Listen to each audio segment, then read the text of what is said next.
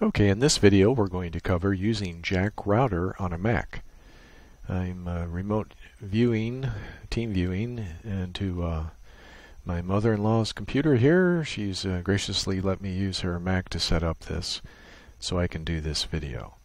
So we've already installed JackPilot, and all this will be in the show notes. But once you get it going, all you'd have to do is click Start, and then both Mumble and FLdigi have Jackrouter as an option, and man, that is really nice. This is the only operating system where both FLdigi and Mumble can go to Jackrouter, so you don't have to come up with a bunch of additional cables to route them.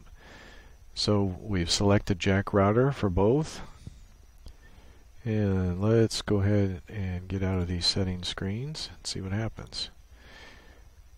So on FLdigi, here's the routing bay here. As you can see, we have FLdigi going to the system sound card output, which would be speakers or headphones in this instance. Mumble goes to the sound card, but FLdigi also goes to the Mumble input. So I'm going to send a little bit of CW with FLdigi here, and you'll see the VU meters light up. And you'll probably hear it on my sound card because I'm also in the same channel here on CW room 4. There we go. In the settings again, just Jackrouter, audio input, audio output, Jackrouter. Man, it really makes it easy. So that's all set up. So now this FLdigi goes right over to the Mumble input directly using Jackrouter. Right there. So you send FLdigi both to Mumble and to your sound card so you can hear it. Make sure you don't go too low or they won't be able to hear you. So you can't take this down to 0 volume. You have to keep it around -15, -16. Maybe you can get away with 17, but much lower in volume than that, then they may have trouble hearing you on Mumble. But generally this is a pleasant volume for monitoring your sidetone too.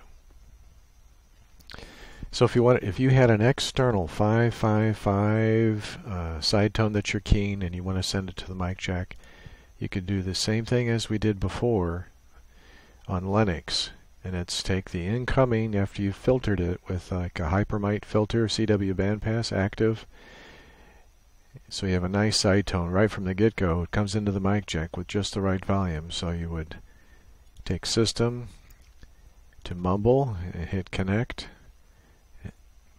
which we could do like that, and system, so you want to hear the mic jack. You could do it that way in using Jackrouter, and if Mac allows you to directly monitor the mic jack, you may be able to do that as well and see which one sounds better. So I'm going to disconnect that. That's pretty much it. Once you've downloaded JackPilot and Mumble and FLdigi, and if you've got your sidetone connected to the mic jack, you're good to go.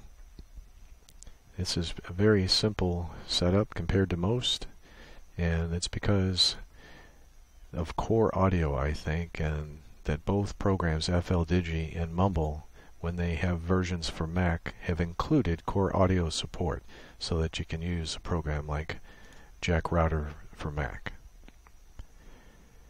And I think that's all the screens here. I just left everything up.